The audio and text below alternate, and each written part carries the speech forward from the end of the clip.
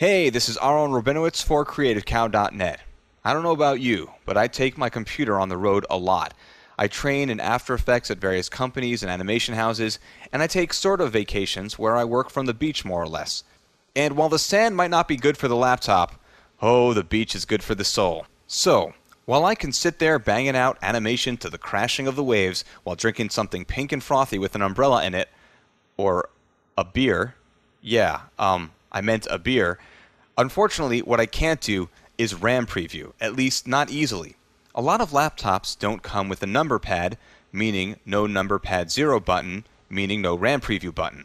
And before all of you MacBook Pro people out there start yelling, hit Function M, hit Function M, the latest MacBook Pros don't have the function number pad anymore.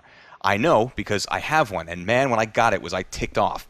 So whether you're on a MacBook Pro or any other laptop without a number pad, RAM previewing becomes a task. Either you have to choose Composition, Preview, RAM Preview, or if you happen to have the time controls visible, you can use the RAM Preview button. But there is a better way. But it requires going into the keyboard shortcut preferences, and that's done outside of After Effects using ancient technology known as a text editor. You'll need to find and alter the file called Adobe After Effects 8 Shortcuts. If you're on a Macintosh, you can find the keyboard shortcut preferences under your hard drive name, Users, Your Name, Library, Preferences, Adobe, After Effects, 8.0. If you're on a Windows machine, you can find it under your hard drive, Documents and Settings, Your Name, Application Data, Adobe, After Effects, 8.0. Anyway, go in there and open up the file and do a search in the file for the word preview.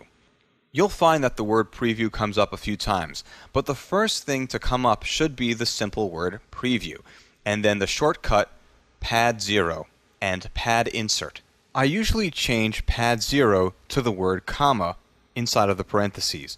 Of course, that keyboard shortcut is used to zoom out of the composition window, so you may not want to do that. I have a wireless mouse with a scrolling wheel, so I don't need the shortcut because the wheel handles that. And if you're on a MacBook Pro and some Windows laptops and don't have a mouse, and good luck working in After Effects without one, you can use the special touchpad features to zoom in and out. Besides, if you really need that zoom shortcut for some reason, you can always use a different number, letter, or other keyboard combination that you don't care about losing. But okay, in the interest of simplicity, let's say that you've made my change. You've gone from pad 0 to comma. You're not out of the woods yet. You see, if we do a search through the text document for open parentheses, comma, close parentheses, you'll find that it's already taken, several times in fact. And as After Effects loads the preferences, it loads these over your changes because they come later in the document. At least I suspect that that's what's happening, because the new shortcuts won't function. So in addition to altering the preview shortcut, you also need to remove the zoom shortcuts, at least the ones that use just the comma. So select the parentheses, comma parentheses, and hit delete. And then continue searching and deleting until you can find no more of the duplicate shortcuts. Next, simply save your file and it will save over your original keyboard shortcuts. But don't worry. If something has gone horribly wrong, or you decide that you just don't want to keep these and want to go back to the original shortcuts, you can delete the shortcuts file, and the next time you start up After Effects, it will recreate the shortcuts file using the default settings. No harm, no foul. Or if you've decided that at some point you want to have your laptop computer hooked up to a full-size keyboard, you can rename the new shortcuts file to something like Adobe After Effects 8 Shortcuts on the Road, for example, and when you want to use the new settings, just delete the default one and change the name back to Adobe After Effects 8 Shortcuts. Oh, it doesn't hurt to keep a backup of this file somewhere in case you erase it by accident. By the way, since my audio preview button, the decimal point on the number pad, is missing too, I usually change that to a period. Not the word period, but a simple dot inside of parentheses to replace it. Of course, you have to go through the same process that we covered to get rid of conflicting shortcuts.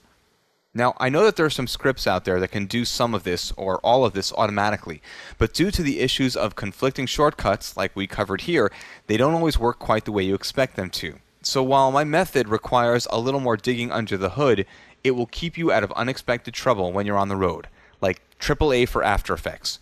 Anyway, speaking of taking things on the road, you can take me on the road by buying any of my Creative Cow Master Series DVDs, I like that little segue there, such as my latest one, After Effects The Next Level Volume 2, CS3 Tips and Techniques, which you can find at training.creativecow.net, along with several other great DVDs, including the newest ones by Pete O'Connell for rotoscoping in After Effects and Eran Stern for motion design with After Effects.